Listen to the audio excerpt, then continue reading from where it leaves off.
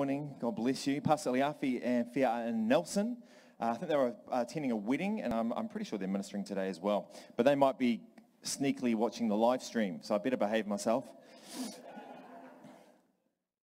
Okay, it's all good, wonderful. Also, I want to let you know that tonight we have our evening service, of course, at 6:30 p.m, and we have a guest speaker with us, Pastor Avish Petras from Riverside Church is coming to minister to us. He is incredible. You will be really blessed. So I encourage you, if you are able, come along tonight. You'll have a great evening and you'll be blessed. Is that okay? Yep. Wonderful. Let's turn to Matthew chapter 5. And whistle when you found it. Oh, you're quick.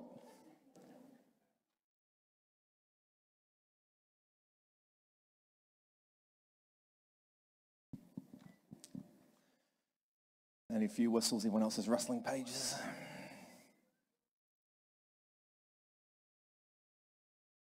In verse 9 it says this: God blesses those who work for peace, for they will be called the children of God. Pastor Liafi's been speaking on from that verse for the last three Sundays. Let's skip forward to Matthew chapter 10. And I want to read something else to you. And then we're going to pray and we're going to compare some things and then we can go and have a cup of tea. That sounds good, eh? Yes, pretty good.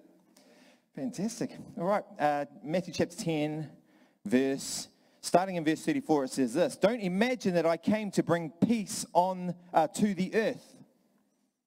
I came not to bring peace, but a sword. In verse 35, I have come to set man against his father and daughter against his mother, and a daughter-in-law against her mother-in-law. Your enemies will be right in your own household. Hallelujah. Who's accepting that this morning? Pretty tough words. Let's keep reading. Verse 37, if you love your father or mother more than you love me, you are not worthy of being mine. Or if you love your son or daughter more than me, you are not worthy of being mine. If you refuse to take up your cross and follow me, you are not worthy of being mine. If you cling to your life, you will lose it. But if you give up your life for me, you will find it. Let me pray for us, and then we'll have a chat. Does that sound good? Father, we thank you for your goodness. We thank you, Lord God, that we've had an incredible time of worship. Lord, we thank you for your presence in this place and that you are here this morning to do business with each and every person that's here, whether they know you or not, Lord God. Lord, you love them and that you have come this morning to do a work in each of our lives, that we would be transformed, Father, from the inside out, that as we leave through those doors this morning, Lord, we would leave different and that we would be closer to you and your presence would be evident in each of our lives. We pray all these things in the name of your Son, Jesus. Hallelujah. Amen. Pastor Liafi has been talking about peace, about what it is to be a peacemaker. Blessed is the peacemaker, for they will be called the children of God. And as he unpacked that, he talked us through discipline. For some of us, that was a little uncomfortable perhaps, realizing that discipline is a huge part of what it is to have peace within us, to receive peace from the Father and to make peace within ourselves. And it takes discipline and it takes righteous living in service to his kingdom. And sometimes it's not necessarily the nicest thing to hear when it comes to church. We want to hear all the love and the grace and all that sort of stuff. But when we know there is a requirement of us that we have to surrender to Father, that we have to give ourselves over to him, that it isn't just a free ride and we can live however we want, do whatever we want, and we just have the badge of Jesus' love on our lives. There is a transaction that takes place when we enter relationship with the Father. He loves us and he extends grace to us, which is a beautiful, beautiful thing. It's a powerful thing. But there is also a response that comes from us if we are truly to be his children. We are to step into discipline and we are to step into righteousness. And that is a constant battle and a constant walk. This is the goal, if you think about it, for those of us who want to live for Jesus. A Christian is someone who lives a life centered on God, loving him through a disciplined life, a discipline of living, and loving those around them by extending the peace that we have already found, the peace that we have already had extended to ourselves, to those who are around us. Paul writes it like this. If you want to take a note of this, in 1 Corinthians chapter 10, Paul writes in a number of his letters actually regarding to living peaceably. He says this in verse 32 of chapter 10. Don't give offense to Jews or Gentiles or the church of God. I too try to please everyone in everything I do. I don't just do what is best for me, but I do what is best for others so that many, many more may be saved. There is this element of responsibility to us to be different from the world, to come with peace on our lives and to extend peace to others, to not go around being offensive. That's a worldly way. That's what the world does. Now, when you are peaceable, you may still cause offense, but it's a different kind of thing. Your goal is not to offend. Your goal is to bring peace. Amen. And so Paul writes about those things, but the truth is, offending others is a daily struggle. It's something that every human being has to wrestle with. When we offend others, it's just kind of something that happens. We don't necessarily always mean to do that, but we do offend. Doesn't matter if you're a Christian or you're not a Christian. Every human being is offensive in some way, shape, or form. When I first came to the Lord many, many years ago, I mean, you look at me and you say, it can't be that long ago. Look at you, you handsome, young, stropping young lad, full of life and vigor. And you would be right to say those things this morning. And God bless you for thinking those things. And those of you who are thinking the others, we'll pray for you later. But many years ago, when I was a young man and I came to the Lord, I had this picture in my head that the body, the community, the church of Jesus was this loving community, this place that I wanted to be part of, this thing that Jesus was doing in the world, and it was attractive. It was an attractive thing because out there in the world, it doesn't look like that. We hear these stories of how Jesus treated people, how he cared for people, how he took the outcasts of society and he brought them in. You know the stories. He talked about how he brought prostitutes in and those who were lepers and those who were tax collectors, the people who were frowned on by society. And Jesus brought them in and said, no, I love you and I value you and I want to show you a different way of living. And you look at that, and as a young man, I saw that message and I thought, that is incredible. It's a beautiful message. It's a beautiful thing. And if that's who Jesus is calling his followers to be, I want to be in on that. I want to be part of that community because, well, I've got my own issues that I need to deal with, and I'd love to be loved. Who wants to love me? Brian's looking at me with a bit of a frown on his face. It's all right, Brian, I love you. But we want to be part of a community that we're loved, and then I want to learn how to love others. Amen?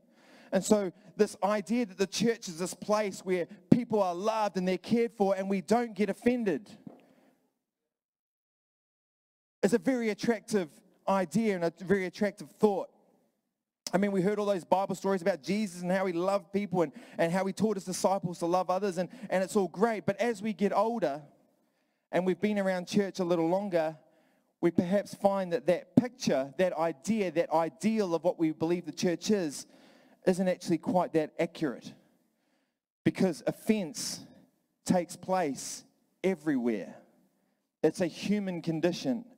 And just because we come to Jesus, it doesn't mean that all of a sudden the offense button has been removed from our being, and it's not necessarily something that we will stop doing ourselves.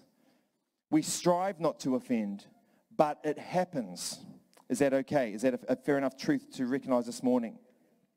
I guess slowly over many years, that vision of a loving Christian community can get eroded at the edges. I like to put it like that. I don't think it gets smashed, but I think it gets eroded at the edges, because at the heart of the Christian community is the idea of love, grace, and mercy. This idea of belonging, a sense of being part of family, being called a child of God. Those values are there, but it's maybe not as pristine an image as we have imagined in our own head. I think many of us can identify with a genuine passion and desire to serve the church community, and especially when we first got saved. Amen. I don't know if you remember that. For many of you, the first time you got to know Jesus, you got so excited. You realized there was liberty. There was a sense of being set free from the past, from sin, from brokenness, from all those things that had hurt you. And you step into this new community and you want to give everything. You want to be part of it. You want to commit to it. You want to be part of this love and this grace. And we want to contribute to that loving atmosphere that makes up the church. As Paul said, I want to please everyone in everything I do. And we can grab that. But when the picture gets cracks in it, when it gets eroded at the edges, we can tend to let those standards slip in our lives, and perhaps we let our part down in creating that loving community that the church is striving to be. I wonder if actually we feel let down that the Christian family doesn't live up to those very high standards that we set and we've built up in our own heads. Perhaps it's because we believe that the world is the complete opposite of those values. And so we know the world isn't like that, so we go seeking for the church, which is different, which is loving, which is caring. And when we see those cracks, we start to go, well, there's no difference, and we can come a little bit disillusioned with that. As we read earlier, Matthew in his gospel, he talks about the fact there will be conflict. There will be conflict between the world and the church. Jesus said in Matthew 10, I did not come to bring peace, but a sword. And it's not the kind of verse that we band around church too often. It's not very loving. It's not very lovey-dovey. It's not very caring. It's a little bit graphic and a little bit violent, perhaps. It's a little bit tough. I mean, have you ever asked yourself the question when reading Matthew 10 and looking at those verses there, does the sword verse affirm the inevitability of violence and our intentions with non-Christians? Have we ever asked ourselves, does it imply that our relationship with non-Christians will always be characterized by conflict? Do we ask ourselves questions like, does this verse override the scriptures about peacemaking? Because it can look like it's saying something different from what we've been wrestling with lately. And if it is at odds with each other, peacemaking and sword, how can we be at peace and in conflict simultaneously? Because if they're both truths, we have to land on that. First, let's get a little bit of context, if this is okay. Because I've just taken those verses straight out of a conversation, and at face value, you go, man, yeah, they're pretty full on, they're pretty violent, they're pretty intense, they're not the lovey-dovey Christian verses I'm used to. So let's get a little bit of context. If you're in chapter 10 of Matthew and you scroll back to verse 12, you'll find that at the beginning of this chapter, we find Jesus commissioning his disciples to extend the kingdom, to go out and to preach the good news. That is where the context is. So Jesus has said, go out, I'm going to send you out in pairs, and Luke's gospel it says, they're going to go out and they're going to share the gospel. And he says this, and he says, to go in peace. When you go, verse 12, when you enter the home, give it your blessing. So when you move out and you go out into the world to share the gospel, you need to go with a blessing on your lips. That is Jesus' formula. That is the way it's done. When you go out, go with a blessing on your lips. Luke records it like this in Luke chapter 10, verses 5 and 6. He says, whenever you enter someone's home, first say, may God's peace be on this house. There is a blessing that is proclaimed. When you first arrive in that place, go and say, may God's peace be on this house. If those who live there are peaceful, the blessing will stand. Amen. If they are not, the blessing will return to you. You are the one who gives. You don't take it, it returns to you. The attitude of the evangelist, the attitude of the follower of Jesus who is doing the work and shining the light in the world is to go with peace, with a blessing of peace on their lips. That is their attitude. As believers in Jesus, we are to go and minister by taking a blessing of peace to those we are ministering to. Amen. So with this context, by the time Jesus says, don't imagine that I came to bring peace to the earth. I came not to bring peace, but a sword. I have come to set man against his father, a daughter against his mother, a daughter-in-law against her mother-in-law. Your enemies will be right in your own household. If you love your father or mother more than you love me, you are not worthy of being mine. If you love your son or daughter more than me, you're not worthy of being mine. If you refuse to take up your cross and follow me, you are not worthy of being mine. We see that This is a response to that, to what comes when sharing the blessing of peace in the gospel of Jesus with others.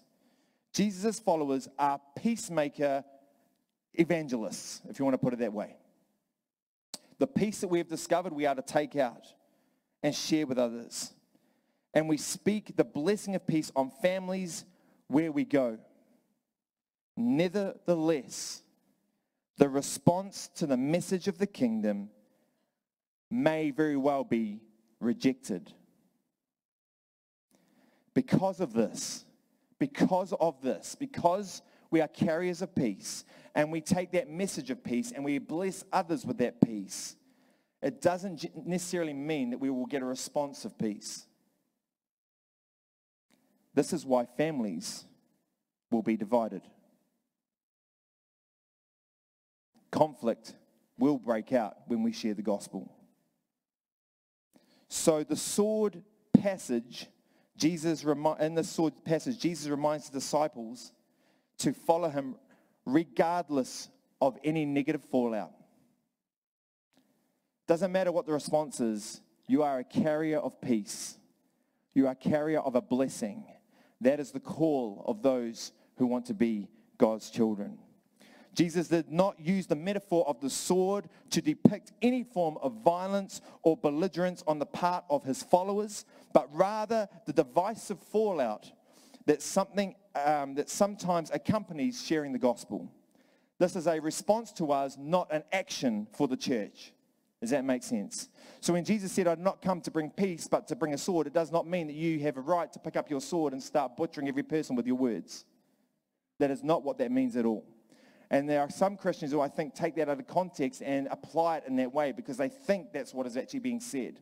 But when we put it into the context of going out and sharing the blessing of peace with the world, we understand that actually this is what we can expect.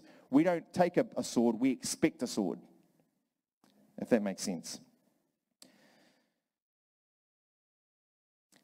Some of you will know, maybe not all, that I was not raised in a Christian family. And I didn't come to church as a little one with my parents and stuff. I went to a church with my mum for a little while, and that's where I heard some of the Bible stories at a young age. But it wasn't something that was enforced on us and kind of made to do. And there was a season in my life when I was young that I didn't go to church or didn't have the appeal to go to church or anything like that. And when I finally, God captured my heart and I began my personal relationship, my personal walk with Jesus, things began to shift in my life as that peace started to set in. I wanted to get into, again, like I said before, when you're young in faith and you get so excited about Jesus, you want to do everything for him. You want to serve him. You want to start sharing his love with other people and all those sort of things. And some of those things were just subtle things. I would go to church all the time as much as I could. I mean, I didn't have parents that would drop me off, and I lived out up Upakanaro way and all those things. And it wasn't something that I could just do, but my parents were good. My mum would drop me off often and things like that, but it wasn't always there. And there were things that shifted about me that some family members didn't necessarily get or understand or appreciate. I once had this T-shirt, and I'd love to get a new one of it. I don't think you can even get it anymore. It's probably out of print, but it had a picture of Jesus with thorns on the front. It looked a little bit like a bikey T-shirt, a bit like a heavy metal T-shirt kind of thing. Had that kind of vibe to it, but it had "Born to Die that you might live" on the front of it. Very provocative, and this is who Jesus is. And certain family members didn't necessarily appreciate that, me walking around the house with that on my chest, and starting to listen to Christian music, listening to not just worship, but even contemporary stuff where it was still, kind of rocky and stuff, but it had different messages in it, messages of hope and messages of love and messages of what it is to know Jesus and how he can set you free of things and all this sort of stuff. And there were certain family members that didn't get it, didn't understand it. And there were times where it was almost like the swords came out. And if you have been in that situation, if you've been in families or you have family members who don't get what it is to be a Christian and they struggle with the gospel, you'll know what I'm talking about. It's not always easy. As a believer, we need to know we will expect pushback or conflict in regards to our peacemaking. Conflict is inevitable. With this assumption governing our mindset, could it be that then we sometimes commute, sometimes unintentionally perhaps, do we sometimes communicate in a way that promotes conflict? We have to make sure that we continue to be the peacemakers, that we continue to be the ones who share the blessing of peace, the love of God. So, how do we reconcile Matthew 10:34 to 38 with Matthew 5:9? They are both true. We are called to be peacemakers, and conflict is inevitable. I love this little quote. I got this quote from Walter Kaiser in his book, Hard Sayings of the Bible, and because this is one of those ones, obviously. He says this, he gives this guidance basically. He says, when Jesus said that he had come to bring not peace but a sword, he meant that this would be the effect of his coming. Not that it was the purpose of his coming. And we have to define that. The metaphor of the sword describes how unbelievers will respond to the gospel, not how we communicate it. As children of God, our purpose is to represent the Prince of Peace. That is his name, regardless of the effects it has. And as for our church family, I said at the beginning, we have conflict with the world, but we also have conflict in the church. And that happens. And sometimes those pictures of ours get a little bit cracked on the sides. So as far as it goes with the church family, may we continue to strive to glorify God in all that we do. Lockdown has had a profound effect on us, on the world, on the church. For many of us, we have taken time to reflect on our busy lives and what we want to commit to. And there's been a kind of reshaping of that for everyone. During lockdown, we heard the reports of people kind of saying, it was really refreshing, just being able to get rid of the noise. When I say the noise, I mean the busyness of life, the expectation of life. People wanting you to be at this and that and all those sort of things and job expectations and family expectations and hobbies like sports and things. All those things kind of evaporated and everyone got this kind of moment where we kind of had to take a breath and we're kind of forced into just having time apart from that stuff. And we found there was a peace in that. There was a refreshing. There was a moment where that noise evaporated and it was a good thing. It was a nice thing. And so we've taken that time to reflect on the busyness and what we commit to. The incredible thing is when lockdown finished, a trend started to appear in the Western church. There was a trend across the church in the West in response to the global pandemic, and it was this. Attendance went up. Hallelujah. A lot of people took time to reflect on where they were at and perhaps where their lives were at. There was a little bit of fear in there, what's happening with the world. Some people thought it was going to be the great plague that would wipe out humanity and all this sort of stuff. And there's all these kind of theories that are going out there. You're Christians, you saw them. You probably spouted them sometimes. But, we dive into that stuff. We want to explain everything. We want to understand why the world's doing what it is. But when that first lockdown finished for us as a church for New Zealand, church attendance went up. People went to church. They wanted to hear what God had to say on this matter. They wanted to hear what it was. The number of live streams that were running through lockdown and have continued since, including here, has been amazing. The gospel is being spread more than it ever has before as a result of that. Churches have been forced online, not to just stay in their own four walls, but to actually get online and present that. And so attendance is up. People have packed churches to hear God's perspective on these things, and it's all very exciting. But with attendance going up, the Western church has seen volunteerism go down. This is across the Western church. People want to get into the Word of God. They want to get here and find out what God is saying, but volunteerism has dropped. People have pulled out of stuff because of that very element of that lockdown of saying, actually, I'm decluttering my life, I'm pulling out of stuff, and I've quietened everything down. And actually, you know what? I need to simplify my life a little bit more. I need to get rid of that thing out of my life and that thing and that commitment and this, that, and the other. And as a result, that has flowed on into the church. And so when the Christians came back from lockdown, they actually said, I'm having a break. I'm in break mode now. Yeah, I'm just having a time of reflecting on what God's saying to me and what I need to do. And so attendance went up, but volunteerism went down. And I don't know if you've ever sat and thought about what that means, what it means when volunteerism goes down. But this is what churches are saying around the place. ministries are beginning to struggle. There are some churches where children's programs have stopped.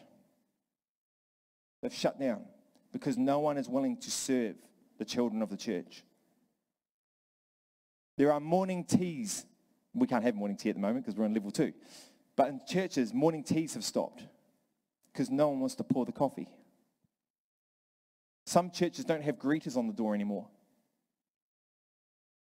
No one wants to hand out a pamphlet. No one wants to hand out a bulletin. No one wants to shake someone's hand and say, hello, welcome to church.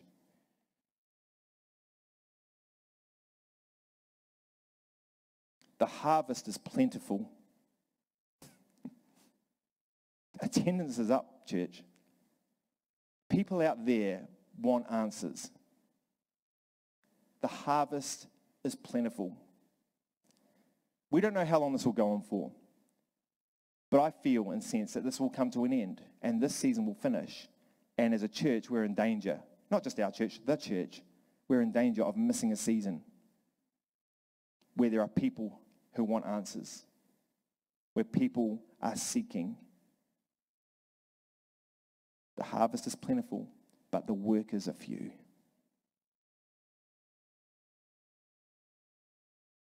As churches grow and ministries are struggling, from children's church programs to cups of tea, someone's got to stand up.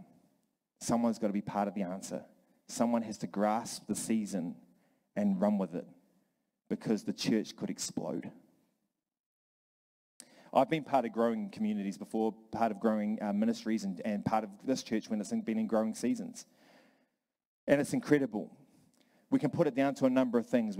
Certainly the anointing of God, the presence of God is a huge factor. Prayer is massive. Being people who pray faithfully for God to do something. But one of the other ingredients that I have seen in healthy, growing communities is powerful team. Where people stand up and connect with others and link arms and say, we're in this together. I can testify from my own journey with our youth community here. I was youth pastor for about 7 years, and we were doing good. It was good. Cool stuff was happening. Great things were happening. But we plateaued for many years. Not much growth, not much happening. Just have the same kind of numbers. Kids coming in, kids coming out. All that sort of stuff was going on. And in around about year 7, year 8, our team solidified. We had a great team with great giftings and great passion and a genuine desire of many people wanting to reach young people. And that 1 year, we doubled organically. The power of team, the power of linking arms, the power of we're in this together. We're not just going to leave it to the pastor, to the staff, to the HODs. That's their job. Yeah, they're working. They're working hard. Some HODs are doing it tough alone. Some people they've got a passion for a ministry, but they're burning out because they're doing it all by themselves. And the question is, are we willing to serve one another? Not with a burden for work, but with a passion for Jesus. It's about passionate care. We're in an amazing season as a church. The Church of New Zealand, the Church of Wanganui. I'm hearing stories from everywhere of what God is doing and how people are being drawn. There is a seeking. But we are also in jeopardy of the season passing us by. In these unprecedented times, the church globally needs to step up. We need to, and when I say the church, I don't just mean the pastors and the staff and the heads of departments. I believe everyone who calls themselves a follower of Jesus. The Great Commission wasn't just for his disciples, it was for all those who would believe in the message his disciples would take out. Go into all the world, preach the gospel, make disciples. It's for every single one of us, everyone who loves Jesus. It's our call. It's going to take us all chipping in. It's going to make Faith City Church a place where serving one another isn't a struggle because we're in it together. I don't know if anyone noticed, but in the bulletin, we have a bulletin. You might have picked one up. You might have had a church bulletin there. And it's online as well. You can view it on our church website. We give that spiel every week. In the bulletin there, we sometimes read out maybe 3 or 4 notices from the front because, if we read them all, we'd be all sitting here going, oh, yeah, this one, this one. We just highlight a few. There's been a notice in the bulletin for, I think, the last 3 weeks. In fact, it is 3 weeks. Asking for three people to help us with the COVID response thing, just to help usher people through. I had one person get in touch with me to complain about it. They contacted me to say they didn't agree with it, didn't agree with church compliance of it, of the lockdown requirements. They didn't believe that contact tracing was a good idea, and they didn't want to help. A caring community would care about contact tracing, in my opinion, because we care about protecting the ones we love. We've been so blessed as a city that there hasn't been an outbreak here. We are blessed because we have a number of dear folk in this church who, if we had an outbreak, we could lose. And I am grateful to God that we have not had an outbreak. I do believe this is a church that cares for one another. I believe that Faith City Church is a place, is a congregation that loves one another. Amen. Faith City Church's capacity is not limited by 100 people being able to gather, because that's what the government says.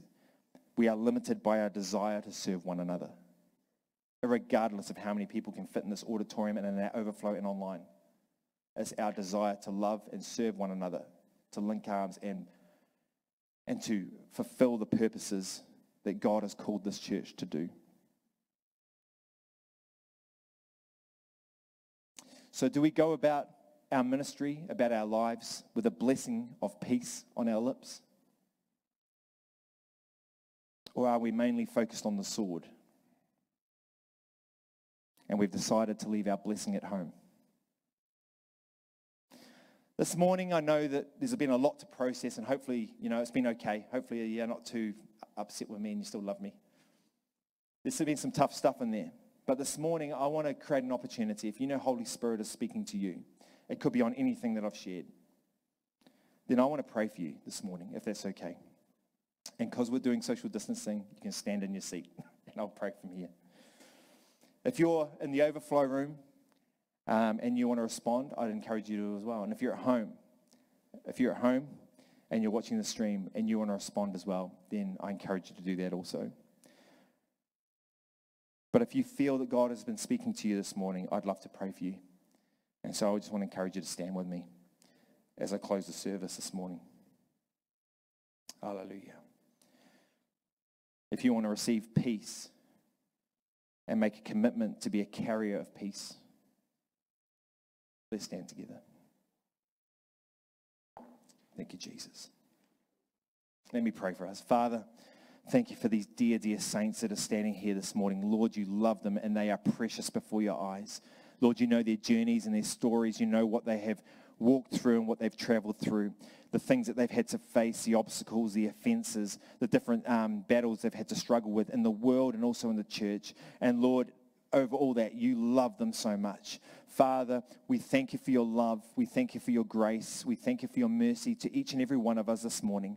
And Lord, we desire this morning and commit afresh to being carriers of your peace, Lord God. Lord, the peace that you've shown each and every one of us, that you have deposited in our hearts, Father. We want to be peace carriers this morning. So, Lord, bless your saints. Bless those that have stood before you this morning, Lord God, and they would know your presence in their lives right now. We give you all the glory. Thank you, Jesus. Amen. Bless your church. Have a great Sunday. Just a reminder to head out that back door. That's where the way out is there. And tonight, 6:30, Pastor Avish will be sharing. And if you want to stick around for the second service, Pastor Martin speaking. Oh, yeah.